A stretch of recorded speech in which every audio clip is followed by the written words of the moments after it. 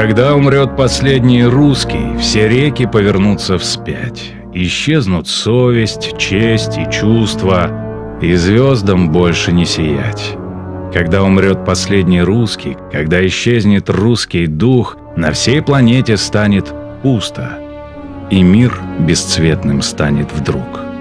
Не станет русского балета, пожухнут русские поля, и гениального поэта не явит русская земля. Затихнут звуки балалаек, гармошек, дудок, бубенцов, не станет русских сказок, баек, ни песен дедов и отцов, не станет русского раздолья, порвется русский хоровод, а вместо русского застолья войдут хот-доги в обиход.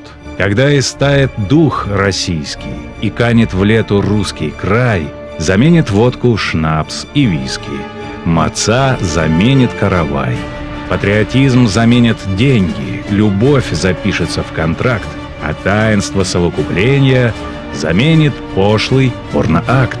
Не защитит солдат российский чужую слабую страну и впишет ад в живущих списке иуд, чертей и сатану.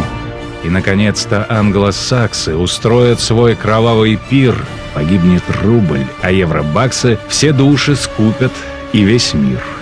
Когда последний русский встанет, на край могилы уходя, земля землей быть перестанет, и Бог заплачет, как дитя.